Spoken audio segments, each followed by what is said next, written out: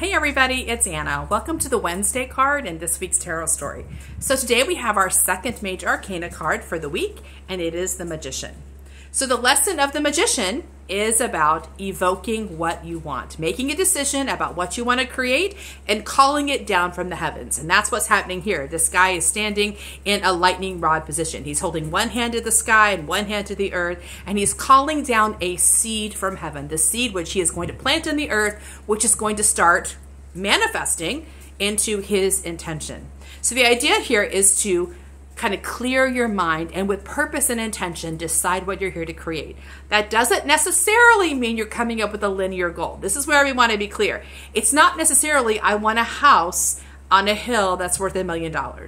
That's okay, but that's not necessarily how heart and body intuitives evoke. They would evoke, I want more vitality, I want more joy, I want more that, I want more beauty. There's something else they're using. So it's not necessarily a goal that they can point to, it's something they're feeling or experiencing.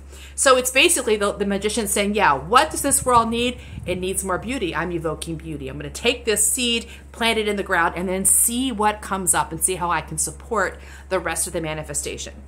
So this is about saying what you want, being clear of what's missing, what you're longing for, and saying it out loud, calling down the seed to make it happen.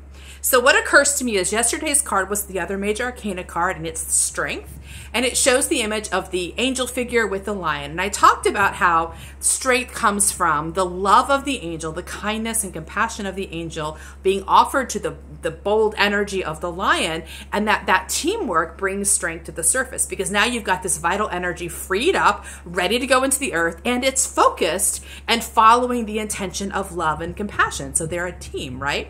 So let's say yesterday we worked with strength. We kind of brought the lion out of the cage. They're starting to get to know each other and love each other. Well, now the question is, what do we want to make together? Now that we've got the team together, what is it with that strength, with that new possibility, that new openness of energy? What am I missing? What is the world missing? By the way, that's the same question. If you're missing it, the world's missing it. What is it I'm longing for? Now that we're kind of got our energy together, let's ask for what it is.